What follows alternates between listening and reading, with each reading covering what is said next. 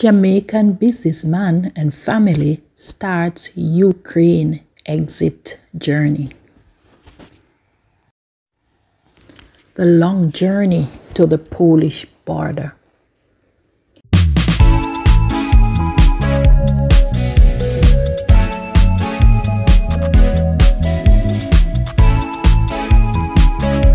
William Massias is today trying to get out of the war-torn Ukraine with his wife and 5 children. But while their trek from Lviv to the border of Poland is about a 2-hour drive, the Jamaican businessman estimates that they won't get to the crossing for another 48 hours. The biggest problem is the queue, the line of people trying to get into Poland, Massias told this Jamaica Observer on Thursday in a phone interview. I think it might take us 2 days to reach the border because there are people lined up there already, and the question is how fast can they process these cars that are lined up, he explained.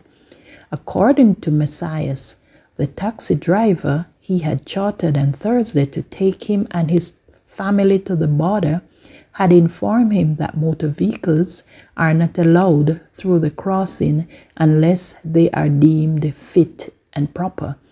That means their insurance and registration must be up to date, and given that it is now winter, the vehicles must be fit with snow tires.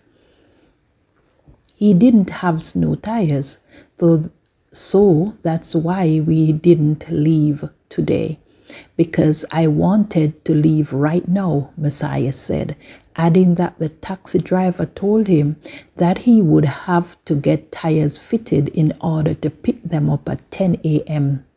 today for the journey.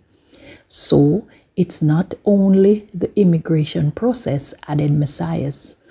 The CEO of online deals and discount provider Brought a Living, who has been living in Ukraine since January 2021 because his wife needed to deal with a health issue that was proven difficult to deal with in Jamaica.